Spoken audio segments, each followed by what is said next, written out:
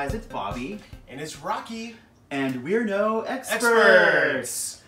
We found out we have some friends coming over, and Rocky made this amazing, down and dirty guacamole.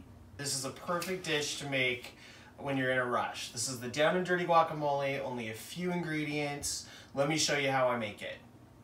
Great. You like it? Mm-hmm. So the first thing I'm going to need for guacamole are some ripe avocados, the star of the show. Next, I'm going to need a small tomato. This'll do. To keep the guacamole green and fresh and delicious, I'm adding some lime. To add some depth of flavor to the guacamole, I'm using an onion. You can use whatever onion you like. I had this white one sitting around.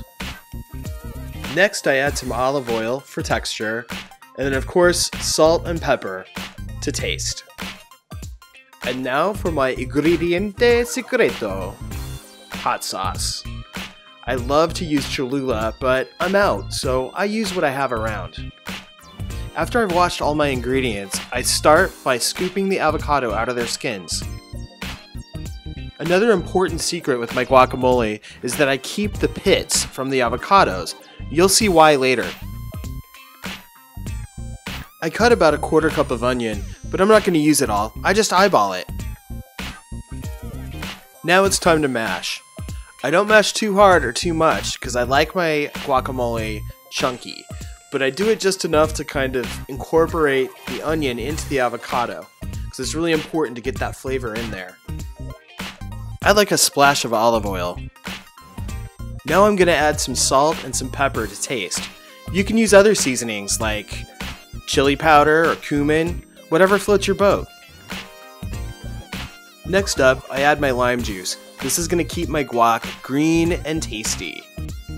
Yum! And then I add the tomatoes.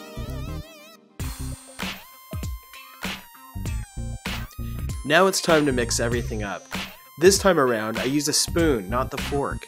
The spoon keeps it from getting too mashed up. I like this chunky, and the spoon helps me keep it that way. And last but not least, my secret ingredient, the hot sauce.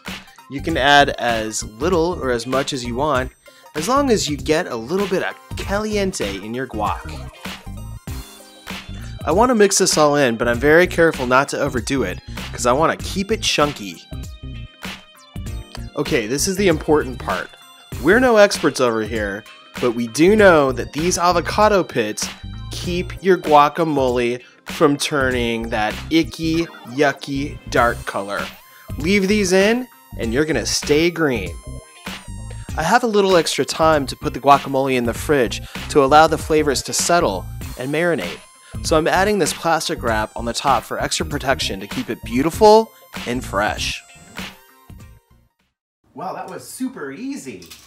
And if you liked what you saw, subscribe to the button below the video.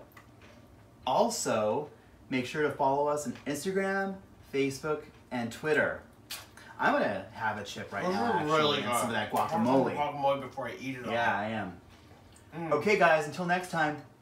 Bye. Bye. Adios.